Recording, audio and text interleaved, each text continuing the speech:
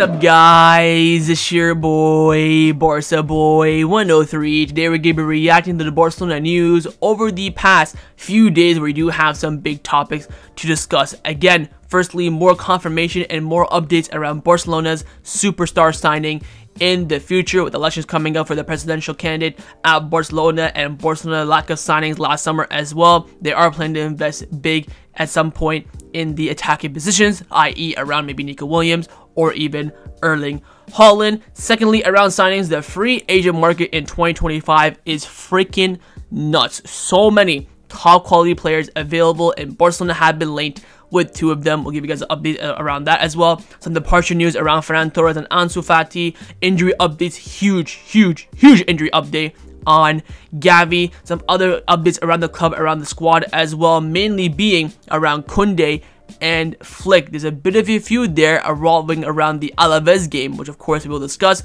And finally, we have three big logistic updates around Barcelona, around Espai Barça, the Nike deal, and also the celebration of the 125th anniversary of the club, where the club do plan on inviting big legends like Leo Messi, Busquets, Xavi, Iniesta. Question is, who shows up and who doesn't? But before we get into it, make sure you guys smash that like button down below. Let's try to get to 200 likes in this video. Be very much appreciated. Also, if you're new, make sure you subscribe down below if you haven't already, and let's get into it.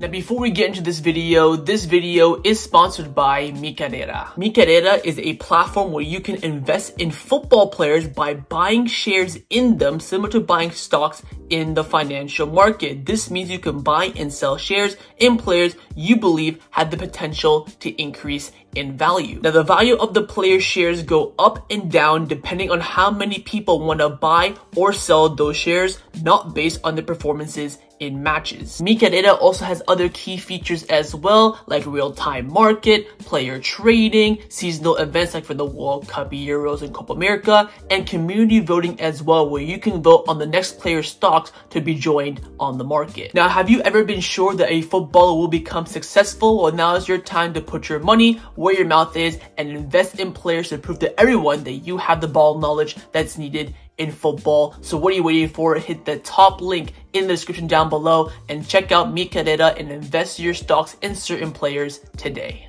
Let's start off with the transfer news over the past few days. We're first going to be discussing the pursuit for Erling Haaland in the future, whether or not it's a reality situation or if it's just social media myth. Now, Fabrizio Romano has come out saying that Barcelona have been linked with Erling Haaland in the Spanish press, but predicting their actions for the summer 2025 remains premature. Any decision will depend on FIP regulations and the outcome of the season. As of early October, the club is not actively pursuing any major deals for 2025. Haaland is currently focused on Man City, and there's no concrete movement regarding a transfer. Basically, just sitting on the fence saying that right now, nothing's happening. In the future, you never know. So he's kind of, protecting his reputation there a little bit, while also, trying to provide an Erling Haaland to Barcelona update. Look, the reality is, I think Barcelona right now are mainly focused on maybe free agents and renewals. I don't think we're really focused on signing a player for summer 2025. I think there's multiple things coming up ahead that have a priority: returning to the one rule, going back to the Camp Nou,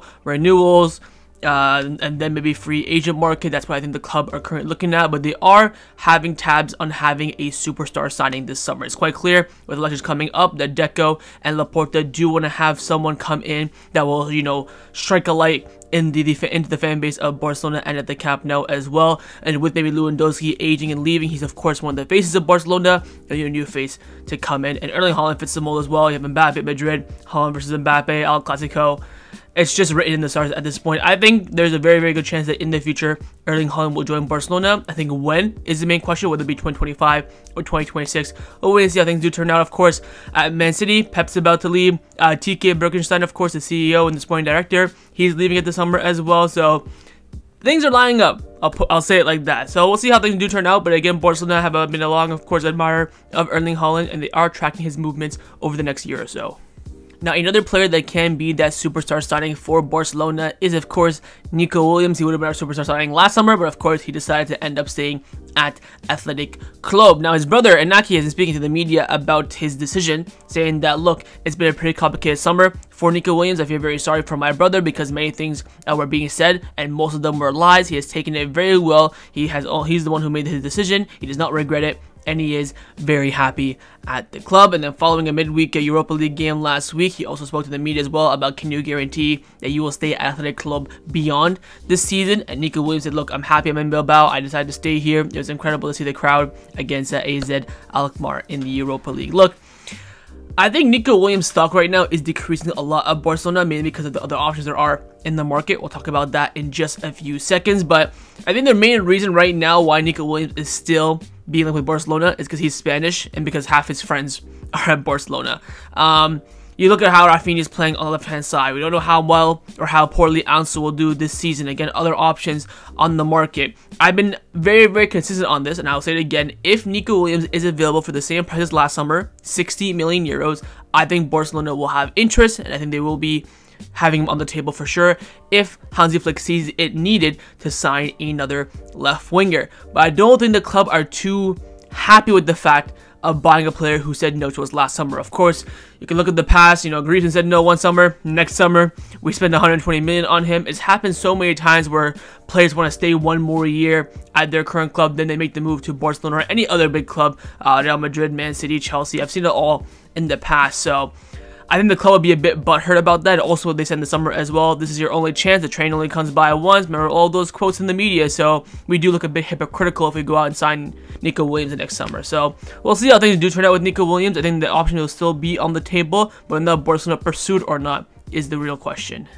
Now, on the topic of signing a left winger, Barcelona have been linked with another left winger that's not, of course, Nico Williams, in Leroy Sané. Now, Sport came out saying that Barcelona are interested in signing Leroy Sané next summer, and this was then confirmed by Mateo Morito from Relevo, saying that Barcelona are keeping an eye on Leroy Sané, who will be a free agent this summer. I'll tell you what, lads, the free agent market in 2025 is freaking nuts. I mean, it is crazy, and we have been linked now with Sané. Look, Sané is prioritizing right now a renewal with Bayern Munich, but if an agreement cannot be reached, you never know. Bayern have Leroy Sané as a free agent this summer. They have Joshua Kimmich as a free agent this summer, and they also have Alphonso Davies as a free agent this summer. All three players I would take at Barcelona, and all three high class quality players. It's going to be difficult, I feel like, for them to renew all three. I feel like one of them could slip. Could Leroy Sané be it? Look, 60 million for Nico Williams or Leroy Sané for free? That's a big question mark. Of course, Leroy Sané is a fantastic player, but he's very inconsistent. Sometimes he's on form, sometimes he's not on form. Of course, Leroy Sané at Man City was fantastic. The first year at Bayern was poor. Second season wasn't too bad. Third season was poor, so he's very inconsistent, but on his day, fantastic player. Worked, of course, with Hansi Flick, our manager, so there's a lot of things that can go different ways. You can say, okay, sell Ansu Fati for 20, 30 million, save his wages, give his wages to Leroy Sané, who comes in for free. That could be an option, but would you rather do that or rather, do that but also add 60 million on Nico Williams? All these, questions will be down to Deco, Laporta, and Hansi Flick to decide, but keep your eyes on the option of Leroy Sané. I rate him. Would I take him? I mean, he's free, so you have his. I feel like there's no free agent you can say no to. That's, of course, being linked with Barcelona. That's, of course, a high level because it's just so low risk. He comes in, does well, fantastic. It's the signing of the century. If he flops, you sell him, make some money. I mean, it's really hard to say no to free agents, in my opinion. So I would say yes for free. I would take Leroy Sané, but we'll wait and see what the club decide and also how strong Barcelona's pursuit is. Right now, it's just general interest. Now, another free agent who Barcelona are keeping their eyes on for the upcoming summer is Jonathan David, my Canadian brother. I never thought in my life I would see a Canadian player play for Barcelona. We've got some options here. Now, the news actually broke from Sport saying that Barcelona is keeping tabs on Jonathan David and are attentive on the player's contractual situation. And again, Mateo Morito from Relevo confirmed it, saying that Jonathan David from Lille will leave for free in June. That's for sure. And Barcelona are amongst the teams showing interest. With Sané, you don't know if he'll be free. Kimmich, Davies, Trent, Van Dijk, Mo Salah, all these players. Jonathan. I think Jonathan Todd is guaranteed free agent. Same with Jonathan David as well. So this is something to look out for because they will be 100% free in the summer. Though David is focused on the present and not rushing his decision, Barcelona is in the race to sign him, but the deal could be complicated due to agent fees and salary demands as well. I will say this. With Jonathan, he's come out multiple times in his career doing interviews saying that his dream is to play for Barcelona. I honestly do not believe if Barcelona showed genuine interest, contact him, that salary will be an issue. I think maybe agent fee might be, because again, when you're free, you gotta pay an agent fee. I get that. I don't think he'll cause us problems salary-wise. Being the first Canadian, probably the only Canadian in my lifetime to play for Barcelona, is also a nice stat to have. Now, I will say this. What's the plan with Jonathan David? He's a striker. You're going to sign a striker. You currently already have in the roster right now, Pau, Victor, and Lewandowski as your strikers. Jonathan David, for me, is not good enough to be the Barcelona number 9, week in, week out. He's good enough to be the backup option, for sure. If he becomes a backup option, you're going to sell Pau Victor. You torch for him in pre-season, you give him a year, and he doesn't do anything, then you're going to sell him. Is he going to be a replacement for Lewandowski? You're going to have Jonathan David and Erling Haaland as your 2 strikers? What's going to be the game plan? Does David also want to come in and be a number 2? That's also a big question. I think he's more so of a player that wants to go out there and thrive, be a true number 9, starting at a more of a higher class club than Lille, where he's been very good for them over the past few years. But I would, again, with a free agent, like I said with Leroy Sané, you say yes because they're free, and he's of course a really good player.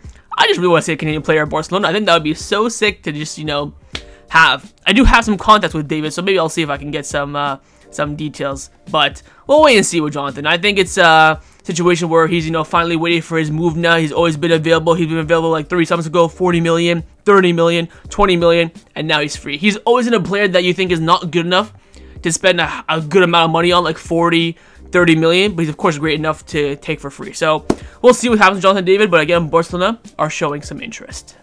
Now, a non-free agent who Barcelona are keeping their eyes on is Diogo Costa. They see him right now as the best option to come in to sign as a top-level goalkeeper. Michael Rico from Relevo came out saying that Deco was at the game last week between Manchester United and Porto in the Europa League. He was monitoring Diogo Costa, who right now has a market value of around 45 million euros. The club is actively searching for a top-class goalkeeper for next season. Is Diogo Costa the one that Barcelona are tracking? It looks like it. We have Fernando Polo leak it a week ago, and now Deco's at the game watching him. He's not someone that screams to me, oh, great goalkeeper. He's always been available for the past few years. It's kind of like a low-key option for like 60 million. Again, I think right now the most ideal goalkeeper is Dibu, but I get it. He's like 33, 34 years old. He'll cost double this from Aston Villa. Probably looking at 70, 80 million for Dibu when he's that old. I know for a goalkeeper, age is not really that big a deal. He probably has a long time left. Also, he had a little bit of a late career too, but you never know. That's a big factor in my opinion. There's no one else out there you could say that scream, someone that's so ideal for Barcelona. So this will be a massive risk. I'm more not worried about the goalkeeper. I'm more worried about the price. I think spending more than 50 million euros on any goalkeeper is very risky business, especially when there's maybe, I would say, 2 other areas in the team that need that heavy investment first before the goalkeeper. I will make this very clear. I believe 100% Ter Stegen will be the starting goalkeeper for Barcelona next season. That's just my prediction. I would, of course, bin Ter Stegen as quickly as possible, but I think this is what the club will do. They will trust Ter Stegen for one more season because they really want to go out there and search for a goalkeeper. We saw this already before Barcelona when Bells and Pinto had to go, and then we brought in Ter Stegen and Bravo. In the end, those were 2 correct decisions, but that's such a gamble for Barcelona at the time, and everyone was kind of doubting it. Oh, an old goalkeeper like Bravo from Sociedad, a young German goalkeeper from Borussia Mönchengladbach, but it was, of course, Zuberata, the legendary Barcelona goalkeeper, who was the CEO at the time. So, of course, he's a goalkeeper. He knows, I guess, Wagwan. So, he made some good decisions there. So, we will see how things turn out. Again, Diogo Costa does not, strike the light for me. I don't think we're signing, a top 5, top 7, even top 10, maybe goalkeeper in the world. There's a lot of potential there, a lot of growth that needs to happen. Very much, I think he's maybe a few years ahead of what Ter Stegen was when we bought him from Mönchengladbach. So, we'll wait and see. But I still firmly believe that Ter Stegen will be the goalkeeper for Barcelona next season, especially with him being, missing out this whole entire season, basically. So, we'll see. But right now, it's quite clear the club see Diogo Costa as the number 1 option to come in to replace, provide competition, the next goalkeeper in line for Barcelona. Let's now discuss the players that have been rumored to leave Barcelona over the past few days. First up is Ansu Fati. Now, it's coming from Sport, not too reliable, but Barcelona are considering sending Ansu Fati out on loan in January, according to Sport. Now, it's not reliable, but I want to bring this up just because I want you guys to keep an eye on this, because Ansu Fati not getting too many minutes. Again, the main thing with Ansu Fati that people forget, he's on 150,000 euros per week. At the time, deserved, fair enough. Right now, he is not worth that whatsoever. That is huge wages for like the 7th choice attacker, the 3rd choice left winger right now at Barcelona. It is a lot of money. The reason why he didn't leave last summer was because Flick trusted him, and also no other club that wanted to buy him, get him on loan, could afford to pay even half his wages. But I would keep an eye on a potential exit in January, because once we hit December, our whole squad will basically be fit apart from the two marks, Ter Stegen and Bernal. If Ansu is getting barely any minutes, if Hansi Flick is playing Firmin off the left ahead of him, Ferran Torres off the left ahead of him, Pau Victor off the left ahead of him, Rafinha off the left ahead of him, if that is the reality, I wouldn't be surprised if at end of January transfer window loan happens for Ansu Fati. I don't think he'll leave at the beginning or like the middle. I think it'll be more so in the end, last second, see how the squad looks, see where we are in the Champions League, what happened in the Super Cup, and then decide. I do see there being a potential chance he does leave in January, and that's why I'm bringing this up. So we will see. I hope it's not the case. I pray and hope for Ansu Fati to thrive. I did, of course, sell my stocks in Ansu Fati. Make sure you get your stocks down below, by the way, with Mi Carrera, but I do hope the best for him. I would love him to succeed at Barcelona. So we'll see what happens with Ansu Fati, but do not rule out a last week of January exit somehow for him. Now, another player that has been linked with the move elsewhere is Ferran Torres. According to Deportivo, they're reporting that in Italy, they're saying that Juventus are showing interest in signing Ferran Torres. Again, the source, not the best, but I want to bring this up.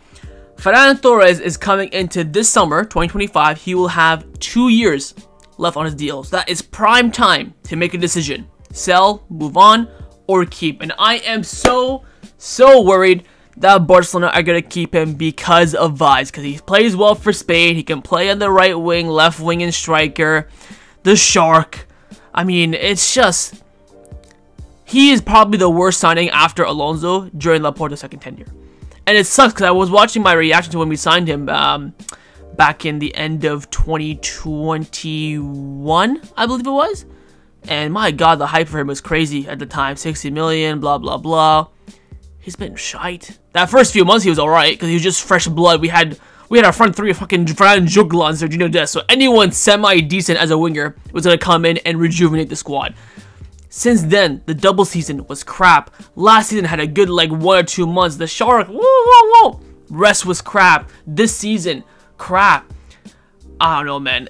I honestly feel like Barcelona might lose him for very cheap after we made that big investment on him. But this summer, we have to do something with Ferran because he's going to go have 2 years left on his deal.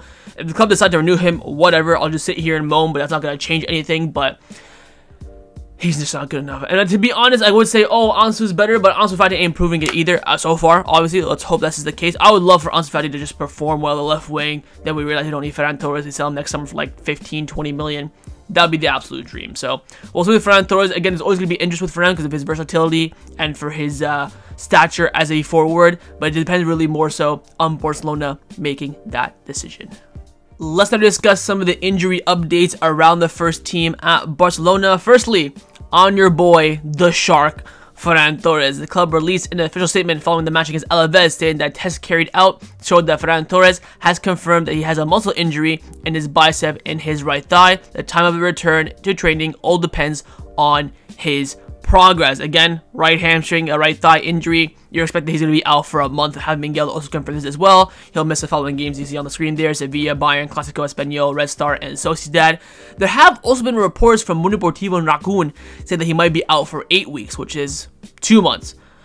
To be honest, I don't care. He's not a player that I'm praying to come back ASAP unless we have other injuries, but I expect Ferran to be out for maybe a month and a half. I don't think he'll be out for 2 months. I think he 100% will be back before the next November international break. I also feel like he'll be back for either the Red Star or Real Sociedad game. I think he'll be back from one of those 2 games, to be honest, but we will see. Not an injury that we're going to miss out too much, but of course, speedy and healthy recovery to him. Next update is a big one, hopefully returning after this international break in Dani Olmo. Ferran Martinez from Mundo Deportivo came out saying that Dani Olmo is working with Raul Martinez and Julian Toulouse, sometimes doing double sessions and sometimes even triple sessions, combining physio sessions and rehabilitation work. And the international break will be used to reach the maximum level ahead of the big games after the international break. Fernando Polo from Mundo Deportivo also confirmed that Dani Olmo should be included and is expected to be in the squad list for the match against Sevilla. I don't think he'll start Sevilla. I don't think he'll even start Bayern, to be honest.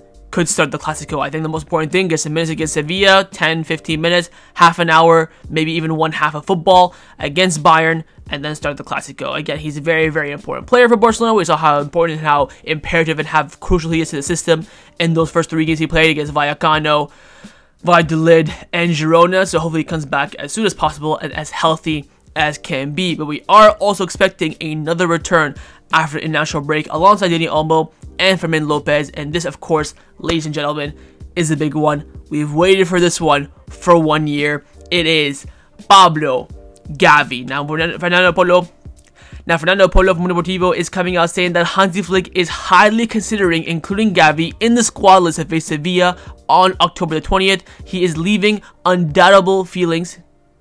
He is leaving unbeatable feelings in training. Flick plans to take great care of Gavi's return, but he sees the player training with the team at a very high level. The coach sometimes has to tell jokingly not to go so hard, but he knows Gavi is like that. The match against Sevilla at home would also represent an extra injection of morale ahead of the big games after the international break. Even if Gavi returns and plays testimonially for Sevilla, he does not mean that he will play even more intense games against Bayern Munich or Real Madrid. They will finally be decided by Flick and the team depending on how they see Gavi. In any case, there is the light at the end of the tunnel. There are no setbacks. He can return against Sevilla. The feeling of any discomfort he returns will be postponed until he is fully fine. So there's still maximum caution with Gavi, but right now it's looking good, bruv. Squad list, bring him on like for last 7-10 minutes against Sevilla. The whole crowd, way Gavi, and then maybe we'll see what happens against Bayern and Madrid. I don't think he'll start Bayern and Madrid even if he's at 1000%. It's just way too risky, especially with a footballer who has not played in a year, to get back to match rhythm, match sharpness as well. But having him just in the squad list for Sevilla is of course huge.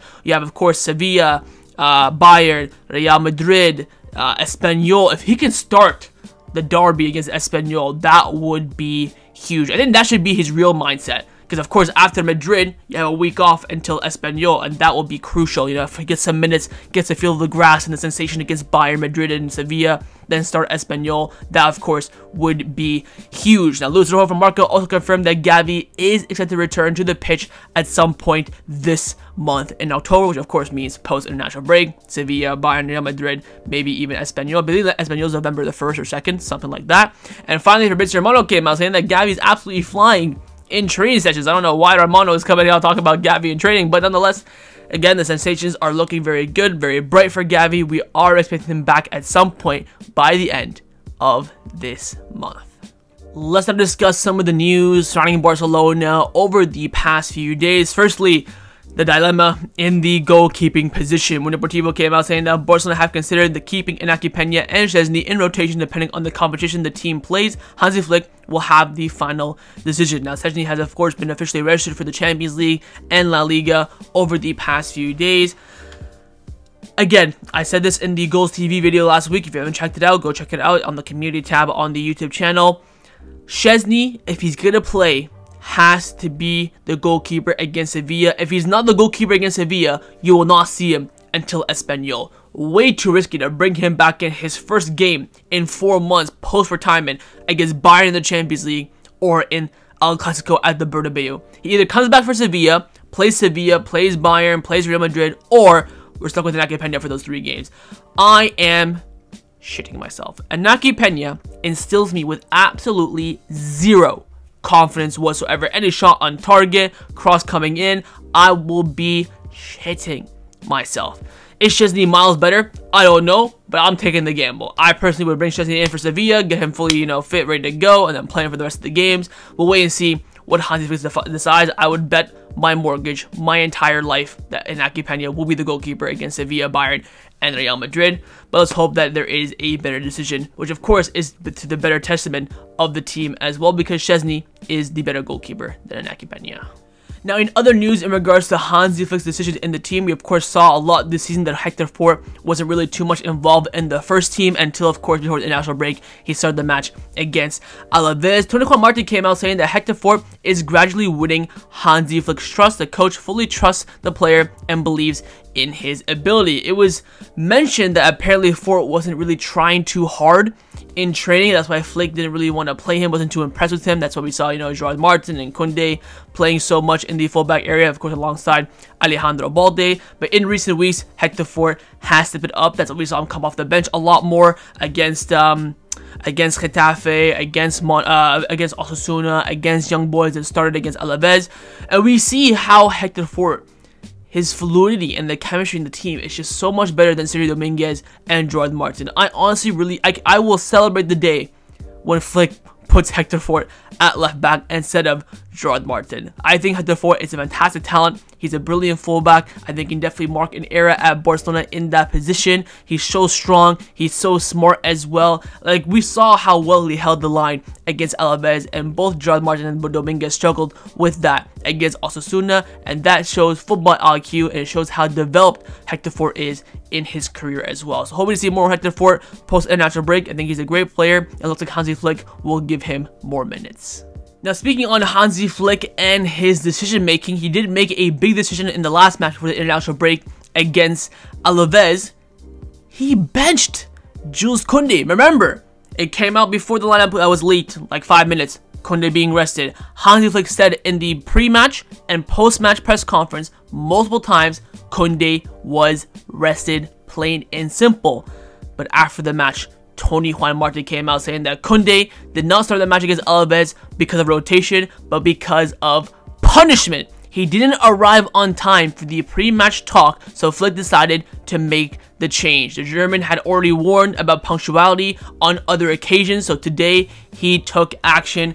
We saw this as well with Flick in the German World Cup 2022 documentary on Amazon. I remember one training session, Julian Brandt came in late. He said, look, anyone comes in late again, we're going to have some serious problems. In the next pre-match talk there in the documentary, I think Leroy Sané and also Julian Brandt again came in late, and he just yelled the living heck out of them, and then they didn't start the game against, what was it, Costa Rica, I believe it was. So this is big, man. I see Kounde as, you know, a leader in the team. He's probably my favorite player at Barcelona right now. I see him as someone who's very punctual and cares about the squad. The fact that he was late, I'm kind of hurt, Jules, man. I mean, bloody hell, you talk about going to the gym afterwards, taking care of your body, starting week in, week out, you know, caring about the team, caring about how fit you are, and late for pre-match talks. That's kind of crazy. But I get, and you know what, you have to back the manager in the sense. If I'm happy that this has come out to let the fans know. I think it's important, but I question the timing from Tony Juan Marte. I would rather have him wait until like the Christmas break and be like, oh, by the way, for Alaves game, Kounde was benched. It wasn't rotated. I think this coming out right after the game is not really great for squad morale, because now everyone knows that Kounde was benched. He wasn't rotated. Flick will know. Kounde will know. The whole entire team will know. The whole entire fan base and other media outlets will know. So now the next time someone is benched, oh, was he late for training? Blah, blah, blah. So with Tony Juan Marte, I think he should have maybe delayed the decision a little bit, but I guess when he has the news, he has to release it. I understand that. I know I do have a journalism degree, so I get where he's coming from. But yeah, with Jules, this kind of sucks for him. Hopefully it's nothing too serious. Again, it's nothing too serious. He got the punishment for being late, and that's it. But we're seeing Flick now, of course, making his mark, making things quite clear in the team. So wait and see how, if there's going to be any other punishments in the future. Wait and see how Jules Kounde learns from this. But again, he was not rotated against Alaves. He was benched due to punishment for arriving late to a pre-match talk before the match against Alaves.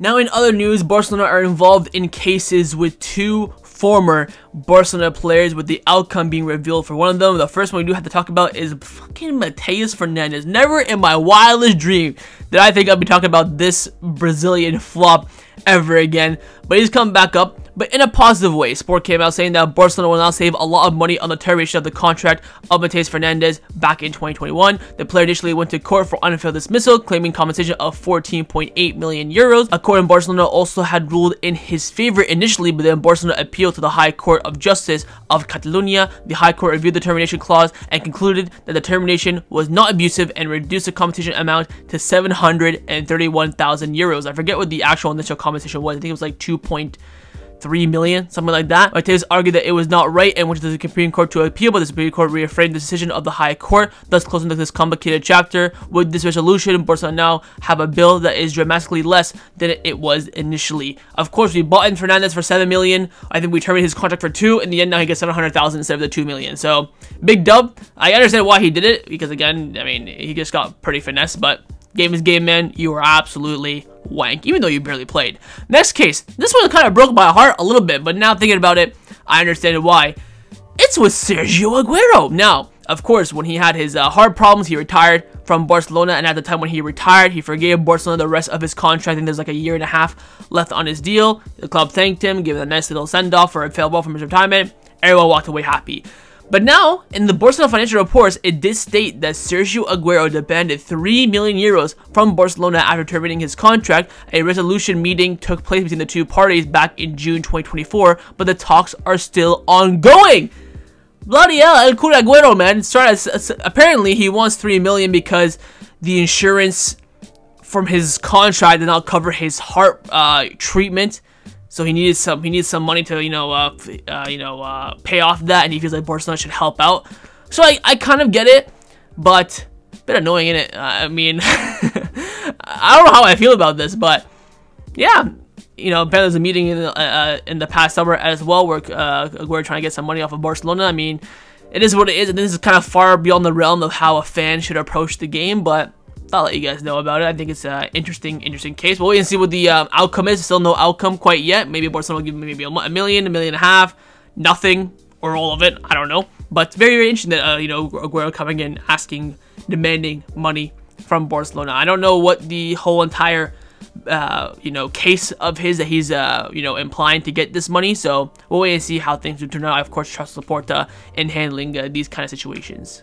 Now, the final topic that I wanted to discuss before I end off this video is in regards to the 3 massive things surrounding Barcelona right now, and that's, of course, Espai Barça, the Nike deal, and, of course, the 125th anniversary of the club that will be taking place at the end of next month in November. Firstly, on the Nike deal, Luis Rojo from Marca has come out saying the foundations of the Barcelona Nike deal is there and only a few small details remain. Barcelona will return to the 1 rule after reaching this agreement, and Barcelona will announce a new Nike deal in the coming days before the end of October at the latest. Barcelona will receive 140 million euros per season that could drop to 125 million euros if Nike agree to pay a sign-on bonus of 150 million euros immediately. That structure is very, very interesting. We always heard 100 million fixed per season plus 20 million in variables, 100 million euro sign-on bonus. But now the initial fee per season will be 140, which is, I don't think any deal touches that. That's probably the biggest sports deal in the history of sports.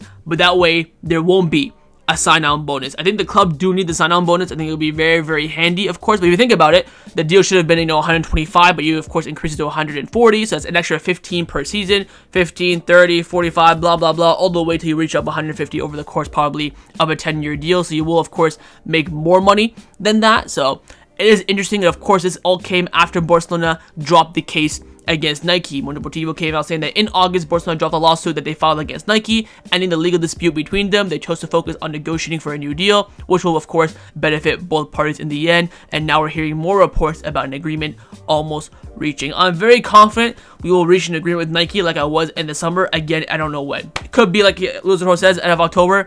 I will bet my money that's not going to be end of October because Barcelona just love to do everything last second. I would hope it would be at least before the January transfer window. But again, this Nike renewal is absolutely huge for the club, not just for the money wise, but also contractually live, which I manufacture as well. Very, very key. Nike are very, very big around Barcelona. Now, speaking around Barcelona, we of course have the update on Espai Barça, the return to the Spotify Camp Nou. Who, what, when, where, why, how. Now, Alina Fort, the vice president of economics for Barcelona, was holding a press conference giving updates around the Spotify Camp Nou. She came out saying that we will have a capacity of 62,000 at the Camp Nou until the works are finally completed in 2026. When we do return at some point this season, it will be in a capacity of 62,000, which is very, very big, of course. A lot of stadiums, I think the Emirates Arsenal is like a capacity of 60,000. The Tottenham Hotspur Stadium is like 60,000. I think the only cities that are bigger than Barcelona now with 62,000 would be the Bernabeu, Borussia Dortmund Stadium, Old Trafford, maybe the Allianz Arena. So, we're still a top 5 biggest stadium in Europe, even with this,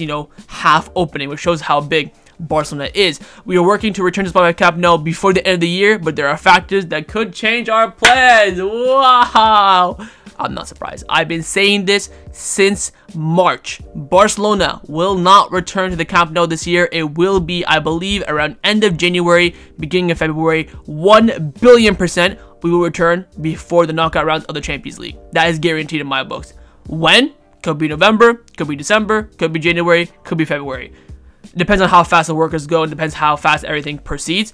But I believe we will be back at around end of January, beginning of February time. Because again, our contract with the Montjuic is also expiring as well. They also released some of the numbers in regards to the season tickets for the last 3-4 months of the season. It's ranging between 300 to 700 pounds, which to be honest is not bad for about 20 home games ish, which is I think a pretty decent price. So that's the update on Espai Barça. She came out saying that firstly the capacity will be 62,000. Secondly, the plan is to return this year.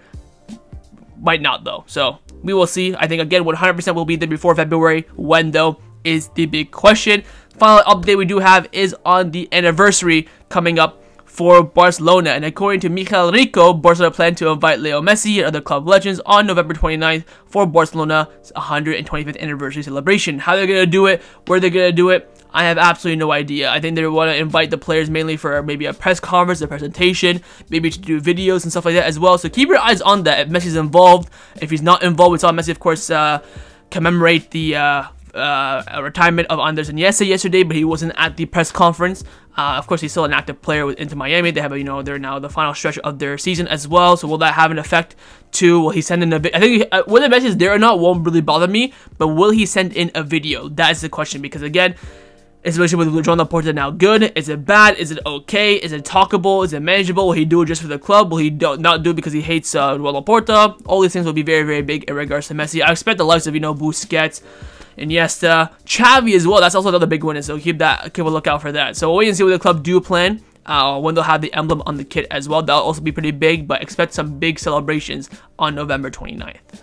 So that was my reaction to the Barcelona news over the past few days. Hope you guys enjoyed this video. If you did, of course, make sure you drop a like down below, and of course in the comments down below as well, let me know your thoughts on everything we did discuss. The main thing I want firstly, of course, is on that superstar signing. Who would you pick? Secondly, your thoughts on the free agent market. Who would you go for? Thirdly, your thoughts on the feud between Kounde and Flick. Who would you back in this scenario? Would you hope that Flick does more of this in the future? And finally, your thoughts on Espai Barca, on the Nike deal, and on the anniversary of the club as well. What do you think the club will be planning on doing for the anniversary? And do you believe it will return to the Camp Nou before the end of this year? And of course, make sure you guys subscribe down below if you haven't already, and I will see you guys next time on the channel. Take care, and Forza Barca.